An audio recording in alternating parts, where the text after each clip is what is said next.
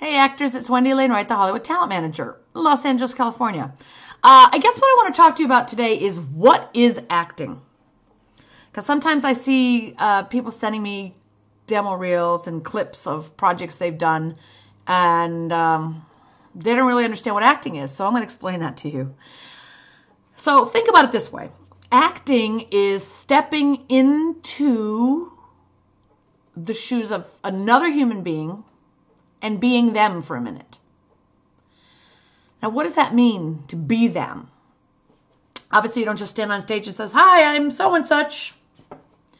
No, what does it mean to be them? When you step into someone else's shoes and be them, you feel what they feel, you think what they think, you want what they want, you need what they need, you're afraid of what they're afraid of, you react the way they react. You worry the way they worry. You have memories of your life. You have experiences that you've had, that person's had, that shaped who they are. You have experiences. You've been places, you know. You have things in your life that you've loved, things that you've hated, things that, have really stood out as memories. And when you step into someone else's shoes, you're stepping into all of those things about that person. So in order for us to feel connected to that, like to feel that person, because when we are an audience, right, and we go to see a person, another character, a person, we want to see their life. We want to be taken into their experience, into their life, into their concerns and joys and victories and losses. We want to feel what they feel. That's what the whole art is about, experiencing what other people feel so that we feel. That's the art of acting. So in order for us to feel what that person's feeling, you have to feel it. You have to feel it first above anything else. If you don't feel it, we don't feel it. So I just did a Skype coaching with an actor who has a callback on next week. And the first time he presented the scene to me, he was acting like he was acting, genuinely for 15 minutes, acting like he was acting, which doesn't move me and won't move anybody else, right? So the concept of, okay, instead of acting like you're acting, you got to do some homework, okay? This was a monologue, a very long monologue, a very, very deep monologue about a boy who had killed his sister.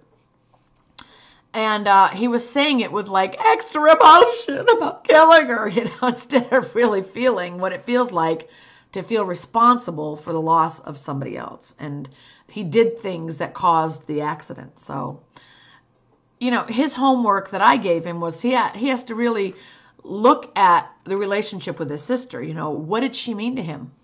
What did she want to be when she grew up? How does everyone around him treat him now?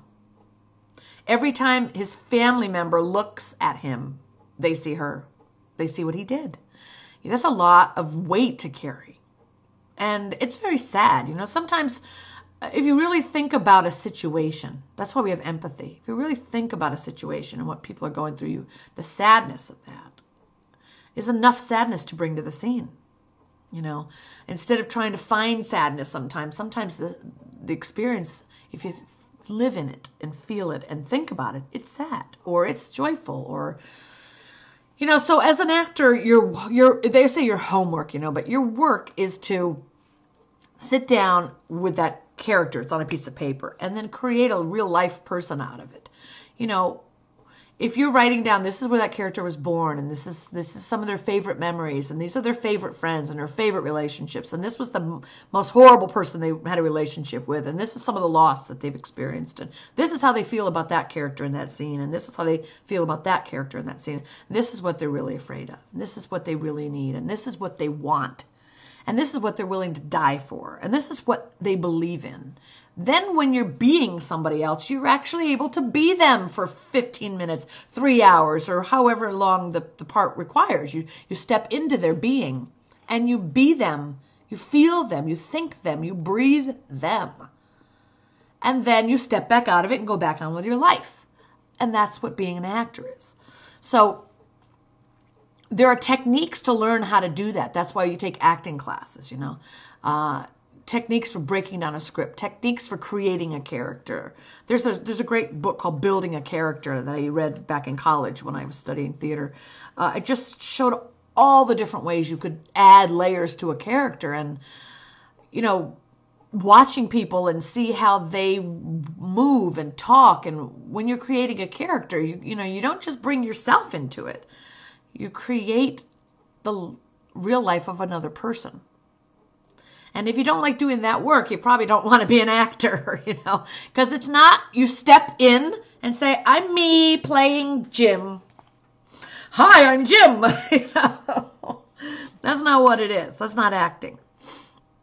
Okay, it requires really removing everything out of your consciousness except the person that you're being, and being so focused that you're not worrying about what other people think about you. You can't even be thinking about that. If you're thinking about that, you're really not acting. Because when you're acting, you're thinking about who you are, who that character is, what that character needs, who that character, you know, who you are as that character.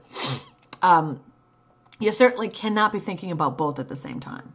You can't be thinking the thoughts of the character and worrying about what everyone else thinks about you. You can't do those two things at the same time, okay? So when you're acting like somebody else and being the essence of somebody else, if you start seeing yourself wandering with stupid thoughts that have nothing to do with that character, delete them. Delete. You stay focused on what you're doing. That's just a brief little acting lesson for you if you want to understand what acting is. That's just the beginning conversation. You need training to develop all of that. And there are great teachers. I always suggest you get into a class where you're the worst of everybody in the class, and you study with that person for 6 months to a year until you're one of the better actors in that class. Then you move on to another class where, again, you are the worst. Everyone's better than you. And you spend another 6 months or a year with them until you're one of the best there.